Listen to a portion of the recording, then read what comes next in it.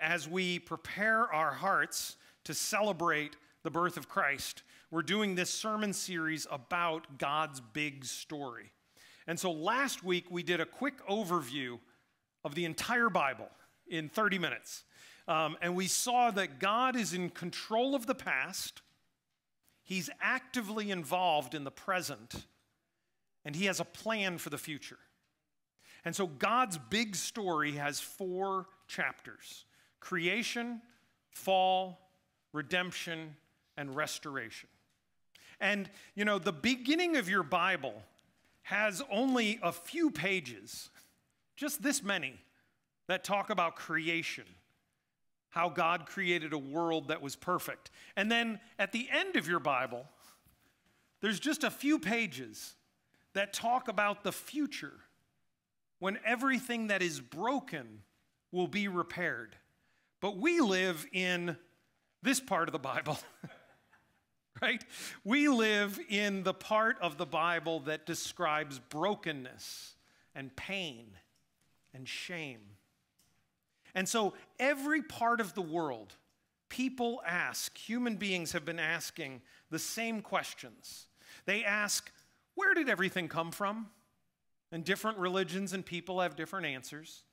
The other question every human being asks is, why is the world beautiful but broken? So, to answer question 1, I want to begin with the beauty and goodness of God's creation. So listen to the very first words of the Bible. You've probably heard them before, but listen with fresh ears.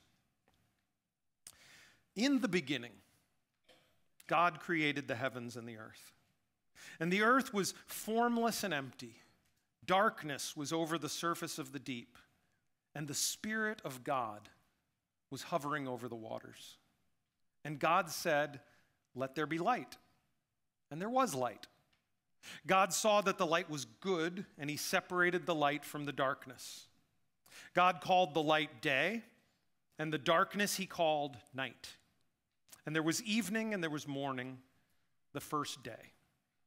And God said, "Let there be a vault between the waters to separate water from water." So God made the vault and separated the water under the vault from the water above it. And it was so. God called the vault sky, and there was evening and there was morning, the second day. And God said, "Let the water under the sky be gathered to one place, and let dry ground appear." And it was so. God called the dry ground land, and the gathered waters He called seas. And God saw that it was good. And then God said, "Let the land produce vegetation, seed-bearing plants, and trees on the land that bear fruit with seed in it, according to their various kinds." And it was so. The land produced vegetation, plants bearing seed according to their kinds, and trees bearing fruit with seed in it, according to their kinds. And God saw that it was good. And there was evening and there was morning, the third day. So let's read Isaiah 40, verse 8. "The grass withers, the flower fades, but the word of our God will stand forever." Let me pray. Father, would you please send the Holy Spirit? We need Him to open our minds and our hearts to the truth of your word.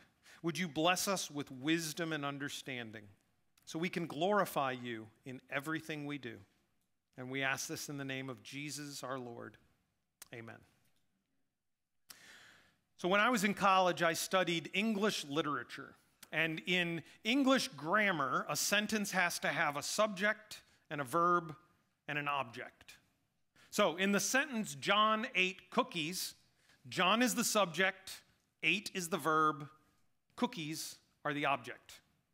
So Genesis 1, verse 3, God said, "Let there be light." And there was light. So in that sentence, and on every day of creation, who is the subject of the sentence? God is the subject. He created everything that exists, and He did it out of nothing. And the first things that God created are the objects in each of the sentences: light and earth and sea and plants and animals. And what's the verb in every one of those sentences? Said. So to make all of these good things, all that God had to do was speak words. He just spoke words. And friends, God is speaking to you here. In this Bible, he continues to speak. And he explains creation to us with his words. And so we don't have to wonder, where did everything come from? Because the same God who spoke everything into existence speaks to us about how and why he made everything. Now, before God began this work of creation, the universe was dark, it was cold, and it was empty. And so the first thing God made was like a frame and a canvas. Before an artist can paint something beautiful, she needs something to paint on. And so the first 5 days of creation, God first created a universe. He made a canvas. He made this planet, and it was perfectly designed for life. He made a habitat. And then into this habitat, he put inhabitants. He designed birds for the air. He designed fish for the sea and animals for the land. And he gave each of them the perfect food to eat. Now, you know all this. Why am I telling you this? But I just want you to see that everything had a purpose and that all the purposes were interconnected.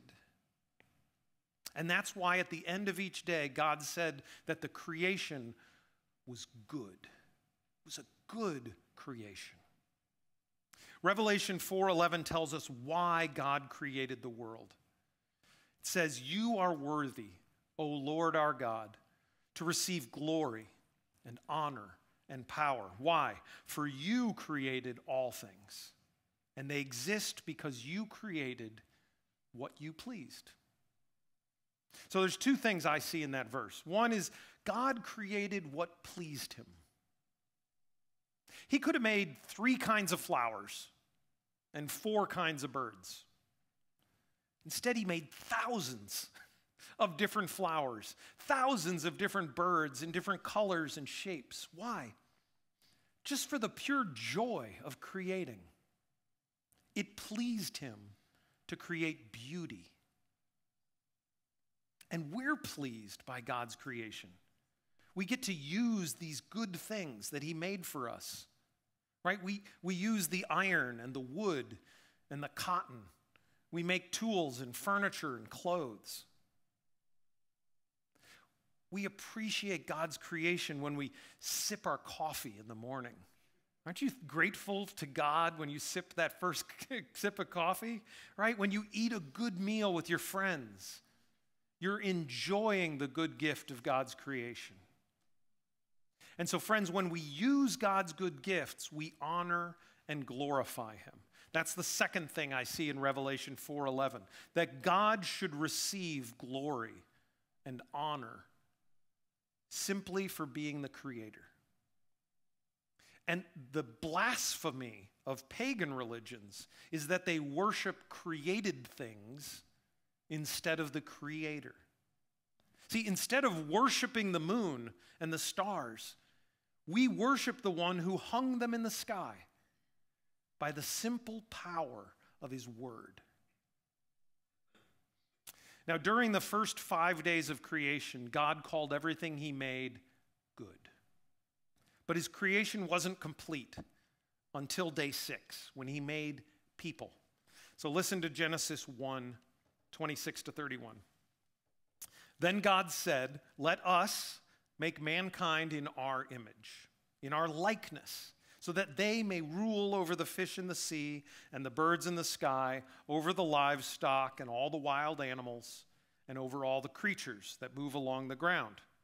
So God created mankind in his own image. In the image of God, he created them, male and female. He created them. God blessed them and said to them, "Be fruitful and increase in number, fill the earth and subdue it. Rule over the fish in the sea and the birds in the sky, and over every living creature that moves on the ground. And then God said, I give you every seed-bearing plant on the face of the whole earth, and every tree that has fruit with seed in it. They'll be yours for food. And to all the beasts of the earth and the birds in the sky and all the creatures that move along the ground, everything that has the breath of life in it, I give every green plant for food. And it was so. God saw all that he had made, and it was very good. And there was evening, and there was morning, the sixth day. So, after God made the sea and the sky and the land and the stars, he said it was good. But when God added human beings to the world, he said that creation was very good. What does that mean? It means that we are the best part of God's creation. Do you believe that about yourself? We are the best part of God's creation. You are not a monkey with a bigger brain. You're not. You are a unique creation. You are blessed by God to be a blessing to one another and to this world. Now, the first people who ever heard Genesis 1, the first people who ever heard this struggled to believe that they were very good. Do you know why? Because Moses wrote Genesis while he was in the desert with thousands and thousands of former human slaves. The Egyptians used and abused those people for 400 years like animals. But God had a message for his people in the desert. He had a message in the creation account. And the same message is for us. In Genesis, God is saying through Moses to his people in the desert and to us today, God is saying, you are not an accident. You are not animals. You are not worthless slaves. He says, you were made in my image. Therefore, you have dignity and value. You have a purpose. Everything God makes has a purpose. And God was telling his people in the desert, don't worship the sun like the Egyptians did. Worship me and me alone. I made the sun, and I made you in love with a purpose. Read with me what David says about just how special human beings are in God's eyes. Would you read this with me? When I look at the night sky and see the work of your fingers, the moon and the stars you set in place, what are mere mortals that you should think about them? Human beings that you should care for them. Yet you made them a little lower than God and crowned them with glory and honor. You gave them charge over everything you made, putting all things under their authority, the flocks and the herds and all the wild animals, the birds in the sky, the fish in the sea, and everything that swims the ocean currents. O Lord, our Lord, your majestic name fills the earth. Amen. Amen. All right, so we have answered question 1 briefly, but where did everything come from? We've answered that. Now, question 2. Why is the world beautiful but broken? Have you ever held a newborn baby? And have you looked at those fingers and looked at those toes, at how perfect they are? It fills your heart with wonder, doesn't it? At the miracle of God's good creation. Or maybe you've watched the sun set over the mountains or over the ocean. How do you feel when that evening sky is filled with this gorgeous display of colors? You feel awe and peace and joy. We feel that way because we're witnessing the goodness of God's creation in things like that. But how do you feel when you go to a funeral? Even if the person who has died is 90 years old, 95 years old, don't we still struggle to understand why they're gone? It feels wrong that they're dead, doesn't it? It feels wrong that I'm never going to be able to speak to this person again. See, the world feels broken to us, doesn't it? And we don't know why. An atheist will tell you that there's no God, and therefore death is just part of nature.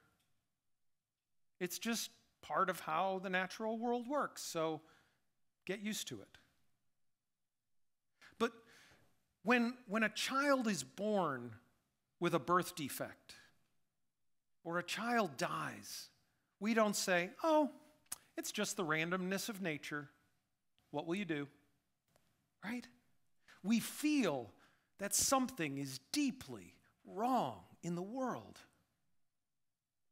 Or maybe when a hurricane just brings random destruction and death out of nowhere, don't you feel in your gut that something is wrong in the world?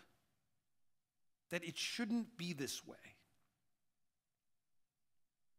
I don't know your story. I don't know how you personally have experienced the brokenness of this world. But I know that most of us at some point have suffered and cried like David does in Psalm 6. Would you read this with me? My soul is in deep anguish. How long, Lord? How long? I am worn out from my groaning. All night long I flood my bed with weeping and drench my couch with tears. Friends, every human heart asks that same question. How long, Lord? How long? Waiting on the Lord to answer. And it's because every human soul carries a memory of the garden and a longing for the city of heaven. And David teaches us how to respond to suffering as we live between the garden and the city. How do we do that? We have to seek God's face.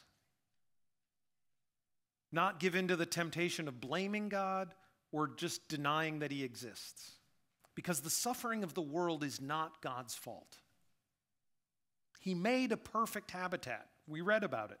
He lovingly designed each inhabitant to live there. The reason the world is broken is that human beings turned their back on the Creator. And we're going to look more closely at that next week in chapter 2. But for today, hear how the Apostle Paul explains why is the world broken. He says in Romans 1:20, since the creation of the world, God's invisible qualities, his eternal power, divine nature, they've been clearly seen, being understood from what has been made, so that people are without excuse. For although they knew God, they neither glorified him as God, nor gave thanks to him. And their thinking became futile. Their foolish hearts were darkened. And they exchanged the truth about God for a lie, and worshiped and served created things rather than the Creator, who is forever praised. Amen. See, the reason the world is broken, friends, is that human hearts deny what is imprinted on our hearts from birth, that God is a good creator and he deserves glory and thanks and worship. But all of us, in different ways, choose to worship the creation instead of the Creator. And so the reason the world is broken, the reason our hearts are broken, is because our relationship with the Creator is broken. We all exchange truth for lies. We spend time and money seeking comfort for today and security for tomorrow.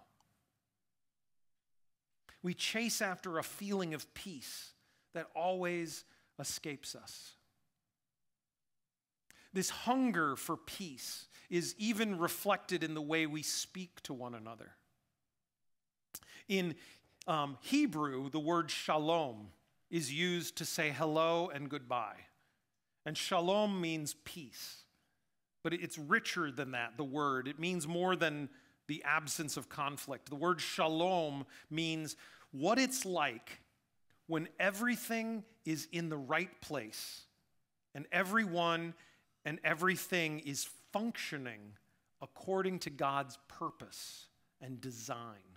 Everything is working according to God's design. Now, Arabic has a word related to shalom, used as a greeting in many, many countries in the world. They say salam, right? So billions of people in this broken world are walking around every day saying peace, peace, peace to each other. And in Spanish, when Spanish speakers say goodbye to one another, they say adios, which means go with God. The English word goodbye, you might not know, is a contraction of God be with you. Why am I telling you all this?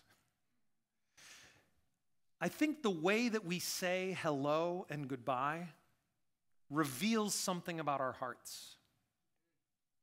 That baked into human language is a reminder that true peace and true security are impossible without God. It's baked into the way we speak. That's why the Lord's Prayer includes this: your kingdom come, your will be done, on earth as it is in heaven. When Jesus taught us to pray, he taught us to acknowledge the brokenness and to pray out of a deep desire that God will come and heal this broken creation. And that healing began on Christmas morning. On Christmas morning, the Creator became a creature.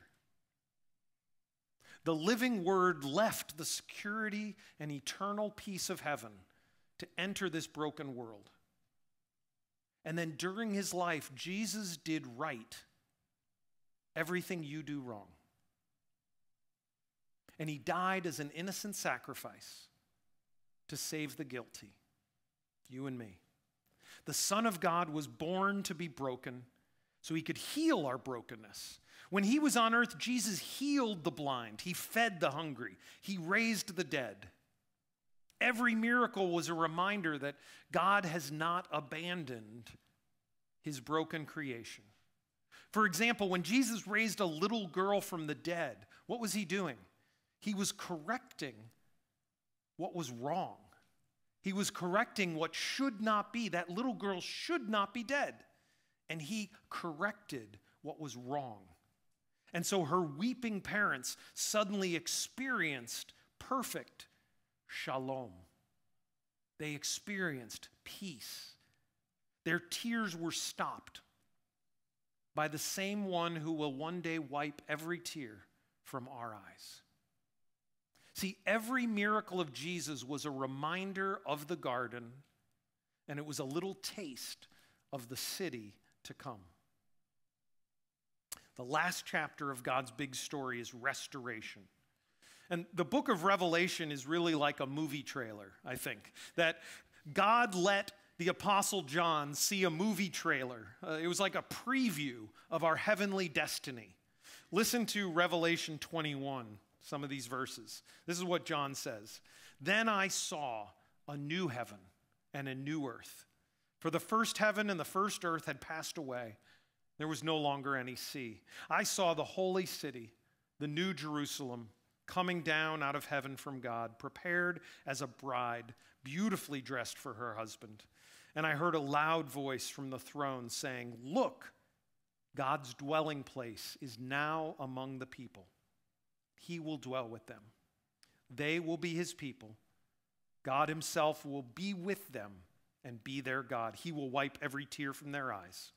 There will be no more death, or mourning, or crying, or pain, for the old order of things has passed away. The city doesn't need the sun or the moon to shine on it, for the glory of God gives it light, and the Lamb is its lamp.